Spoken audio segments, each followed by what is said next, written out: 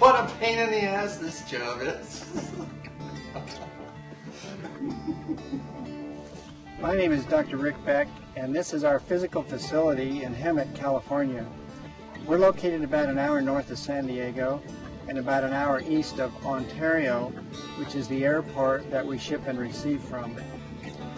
I bought this property in 1990, and since then we've been building and planting trees.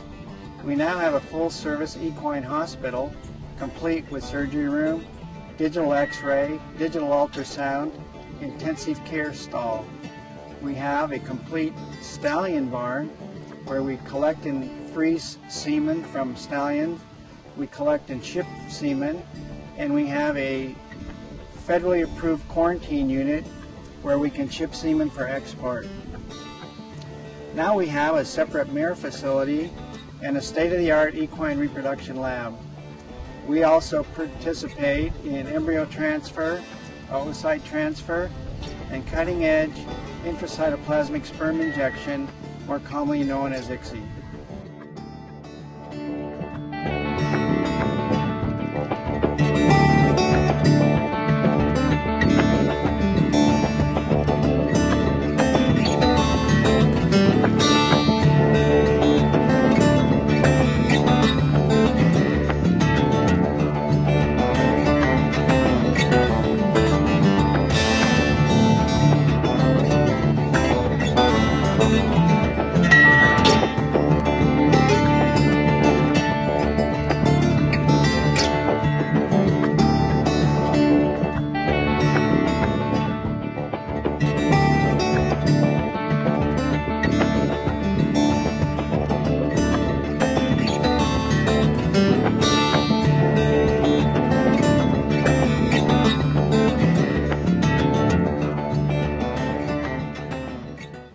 Behind me you can see a bird's eye view of part of the ranch.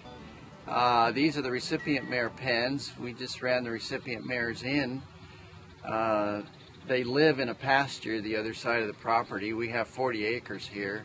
They have a 10-acre pasture they live in. Every morning we feed them in the corrals and run them in, and then we have a calendar of ovulation.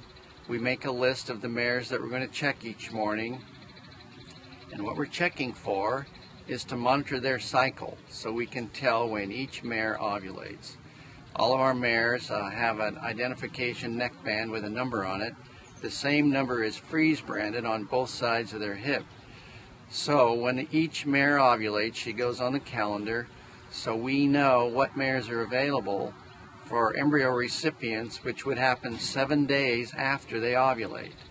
So when we either flush an embryo here, or someone flushes an embryo and sends it to us, we can go back 7 days and find an appropriate recipient mare to put that embryo in.